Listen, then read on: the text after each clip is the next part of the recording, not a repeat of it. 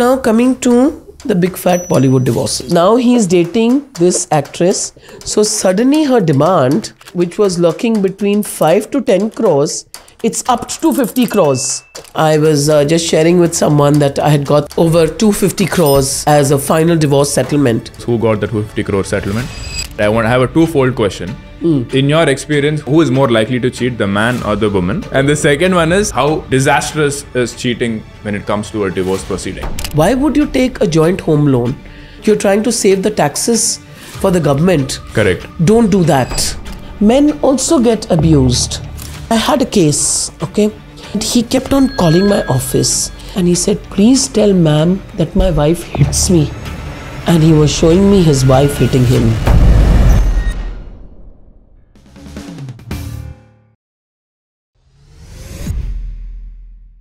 How is divorce situation changing in India? Right. And B, as a 27, 28-year-old guy who is about to get married, what should I do to protect myself? I don't advise for a very long time to have joint accounts. You know, women, keep your money separate. You as a man, keep your money separate. You know, because I think that is the way forward to go. Yeah. And when, you know, there's a new trend, everybody tries to take home loans and they do a joint home loan. Correct. I just think that's a really bad idea. Why would you take a joint home loan? You know, you're trying to save the taxes for the government. Correct. Don't do that. Because if your wife claims that 50% you may have to give her part of the house, better give to income tax officer, wo utna de do thoda sa, you know. Don't just always go, the best taxation angle may not be the best matrimonial angle. Sure. You know, so don't have too many joint properties.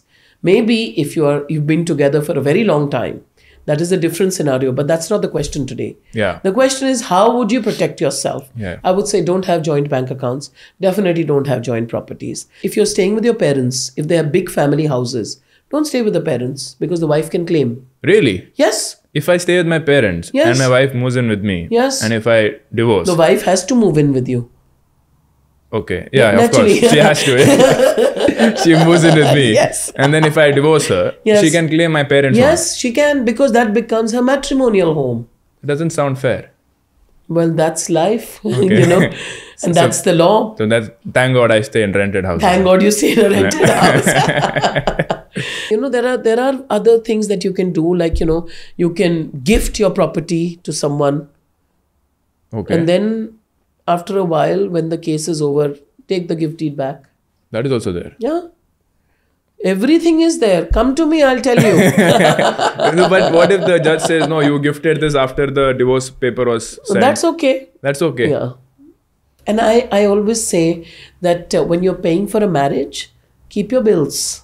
Because you can, even the wife can also claim that, you know, you've taken a dowry. Yeah. You don't want to be in that kind of a mess. You know, keep your bills. She can also say that you made her pay for the marriage.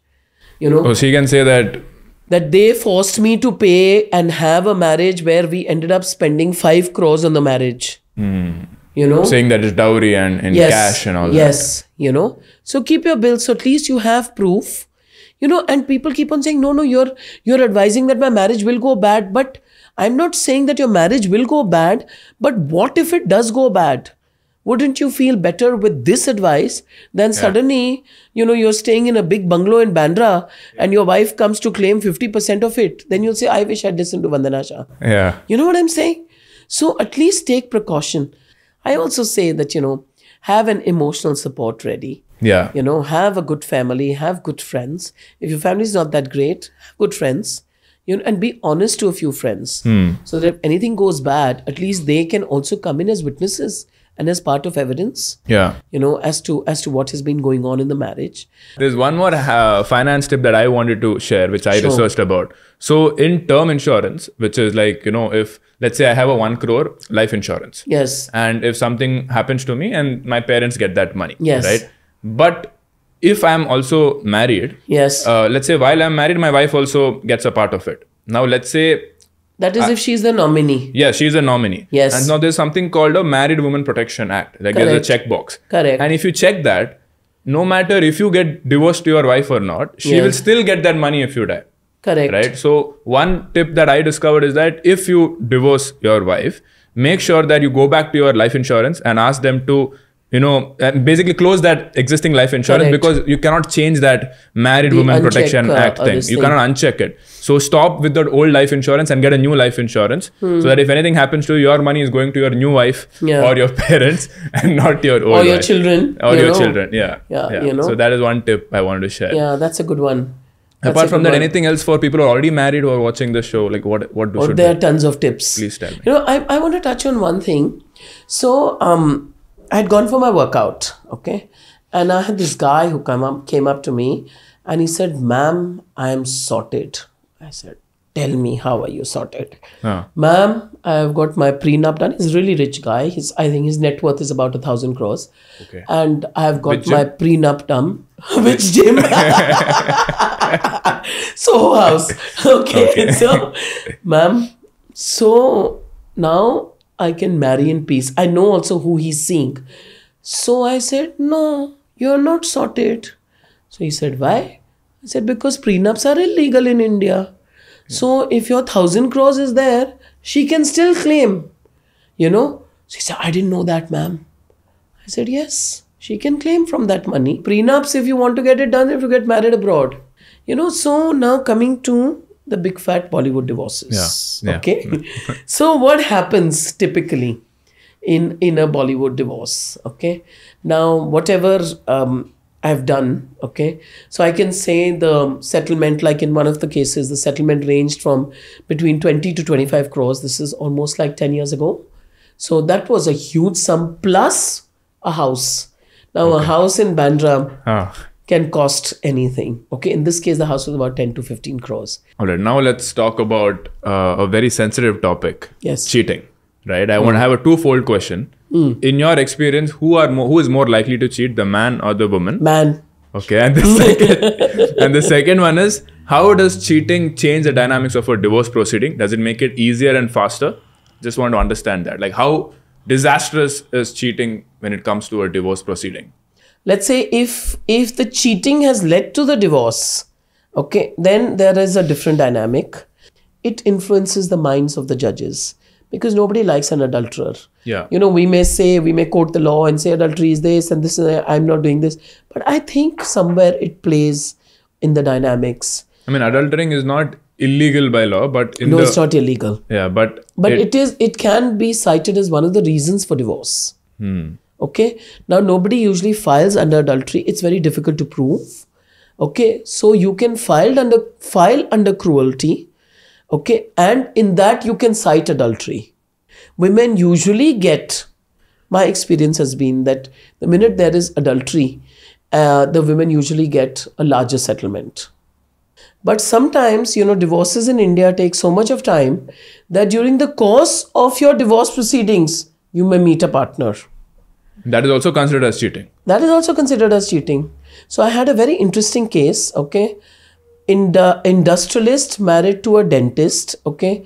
Industrialist is on the board of 75 listed companies, okay. He himself has a very, very large company which makes instruments, okay. Turnover of the company about 800 crores annually, okay. Married to a dentist, okay, and she filed for divorce. We say, oh, he's not good enough, so on and so forth. Case is going on for 3 years. Bollywood actress has filed for divorce, okay.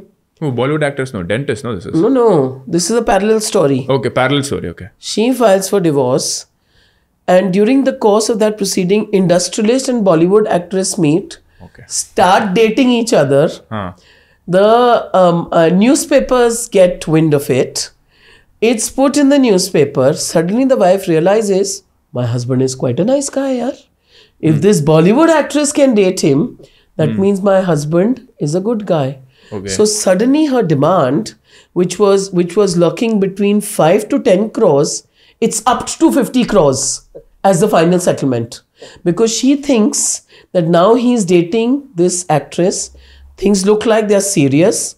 So he's going to give me the alimony. Oh. Can you imagine? So this has happened in India during my time in the court. It happens only in India. Because, in America, divorce will not take that much time. Really? Why? What is the difference? Because in India also, if I can say a socio-legal difference is, we are a pro-marriage country. We are not a pro-divorce country. The minute your marriage is breaking up, everybody says, chala lo. In America, they say, tod do. बहुत ज़्यादा फर्क है. So you tell me this. So if divorce proceedings are going on for 10, 12 years. Yes. Until then, I am not divorced also. No. So I'm still married to that person. You are then in Pakistan occupied Kashmir. Okay. Neither idhar ka, na udhar ka. Okay. So then 10 years. So how do I decide? Do I wait, fight for the money and wait for 10 years? Or do I just not, continue with my life with a new partner? Like, how do I make that decision? So I just think you should find better ways of living a new life. Okay. Okay.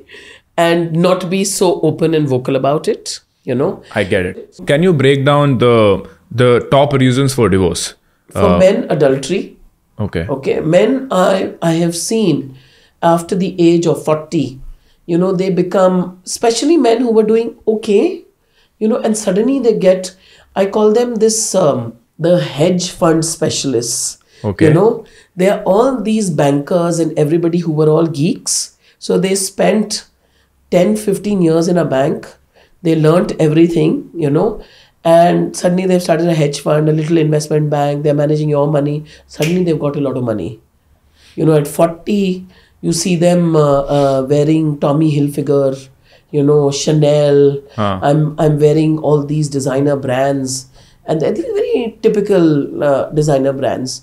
Then there's this belt in Mumbai where they all stay in gated communities. That Mahalakshmi belt. In South Bombay. In South Bombay. And they have they live in addresses like 45 Godrej or something. I won't give out the addresses. But that kind of this So thing, you're saying wealth increases the chances of cheating? No, exponential growth in wealth.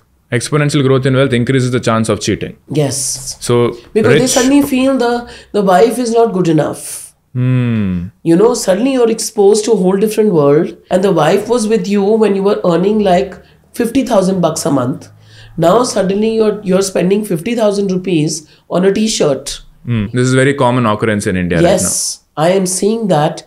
I used to never see it 10 years ago, but now it is really prevalent. Okay, so in 2001, when I used to go to the court, 7 floors of the family court in Bandra, okay, there were about 10, 15 cases.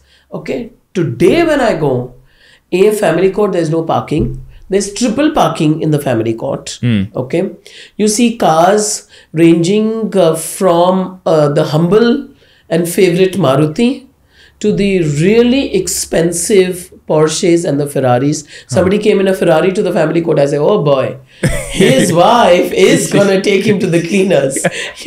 So that is one thing. And now when I go, sometimes there are as many as 60 to 90 matters. Every day? No, in one floor. Oh, okay. So earlier there were 10 to 15 in one floor. Now I'm looking at anywhere between 60 to 90 matters. Okay. On one floor. And also, is divorce more common among rich people or middle class people? Middle class people, not that much. So mostly rich people are getting Mostly super rich and extremely poor. Most of the times you're fighting on the woman. Let's say on the cases that you're fighting on the woman's side. Yes. Has there been a situation where you've been bribed from the rich guy's side? What has there been any instances like that? So everybody comes in thinking that let's bribe her. I have also been threatened, to walk away from the case. But I neither, like I said, I'm an Air Force officer's daughter. But that happens. Yes. And sometimes I've even had a senior call and say that, you're in this case. So, madam, would you think of settling or would you want to withdraw from the case? I said, no, that has never crossed my mind. So you have to be smart. But I am quite fearless. So, but all these things happen. Naturally, when you're looking at settlements, which are for 5,000 crores and all, yeah, they are, you better be prepped for this. But people are coming to me because also of my integrity, If I was taking a percentage, then suddenly I'd be like, named in along with Jeff Bezos, one of the richest men in the world. So I'm not taking any percentages. So what in is the settlements. biggest settlement you ever made? Biggest settlement I've ever made is 500 crores. 500 crores. Yeah. So have you come across any example where a woman had to pay alimony to the husband? There's only one, but it's not a case that I handled. It was in the news where in India she had to pay alimony because the husband was also disabled. Was disabled? Okay, yeah, okay. You know, so that's very rare, you say. Rarest of rare. Because in India, even if the wife is coming from a very rich family, whereas the husband might be 1/100th of the wife's wealth. Yes. It won't work. So don't get married just for money, Sharan? From a guy's side. So we made this podcast mostly about how men can protect themselves. So what should a woman do to financially protect herself? To financially protect herself? I think, I've said it earlier. I think women should try and get their names in the properties. Okay. Because that is your biggest thing. Where a woman is going to stay is very, very important. You need to have a shelter. You need to have a roof over your head. Even the law says that. But the for protection of women. Men, you're saying don't naturally, put women. because that would be the opposite, no? Yeah. So if a woman wants that, yeah. At least she should try and get a roof over her head. So that is one thing. Secondly, keep her money separate. Because I always say women are also always last in and first out. Should I tell you why? Why? Whenever there is a financial crisis, women's needs get cut first. Okay, so they should also keep their finances separate. Keep your finances separate. Try to get their name in the house. Try to get the name in your house. I'm giving very basic examples. Your mother may give you sets worth, let's say, 50 lakhs worth of gold. Okay, and she may choose to give you 25 lakhs later, not during the marriage, the marriage ceremony. Immediately after the marriage, don't come in and give the the jewelry to the mother-in-law. Yeah, that's what usually happens, no? Yeah, that jewelry expensive. Yeah, take a locker. It's just 5,000 rupees or 10,000 rupees a year. Just don't give it over there. Keep it separate because you never know when you might need the money. Yeah. And it's not only for a divorce. You may need it for something else. So why should you be answerable for each and every penny? And I think financially women should work. I think that is the most important thing. And earlier we just talked about cheating and adultering and how it impacts divorce. Yes. Now let's talk about physical abuse.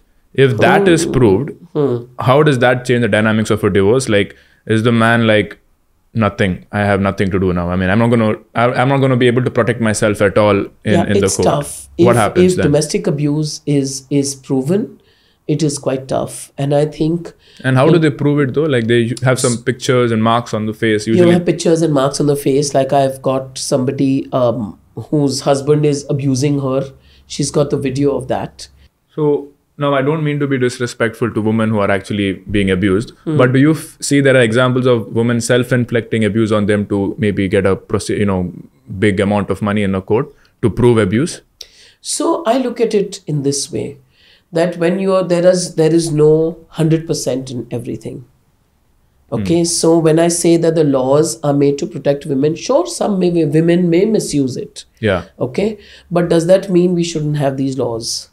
And I find that the women who do that, they eventually get caught out. Because there are quite a few checks and balances in place. Men also get abused. By women? Yes. I had a case, okay? And he kept on calling my office. And he said, I have to see ma'am. I'll give any amount of money. I have to see ma'am today. I have to see ma'am. I said, no, yaar, it's 9 o'clock at night. I am so done. One of those days, and he said, please tell ma'am that my wife hits me. And if I don't see her today, I don't know what I'm going to do. And he came to see me and he had videos and he was showing me his wife hitting him. So men also get abused. And then, I not only fought his divorce, but I also put him on a journey of recovery. How much does a good divorce lawyer usually charge? So I would say anywhere in the region of 10 to 15 lakhs because per annum, because you also need to look at, you may have to file multiple cases. But I think that is the estimate you should go with. But it's still a lot better than, going for a lawyer who says, I will take a percentage of your final settlement, because giving a percentage, it is not required by law. Percentages in settlements are illegal in India. A lot of people don't know that. So they don't know their rights also. They don't know their rights also. So that's an important point. That's an important point. Give me 3 tips for a happy marriage. 3 tips for a happy marriage. Yeah. Money, money, money. Okay. Those are 3 tips. 3 tips for avoiding divorce. 3 tips for avoiding. Be honest, truthful, be prepared to adjust, and don't think that life is Instagram. Okay. And 3 tips if you're going through a divorce. 3 tips. Spirituality. Keep your finances handy. Keep your friends and family very close. Yeah. Thank you so much, guys, for staying till the end. And I'll see you in the next one.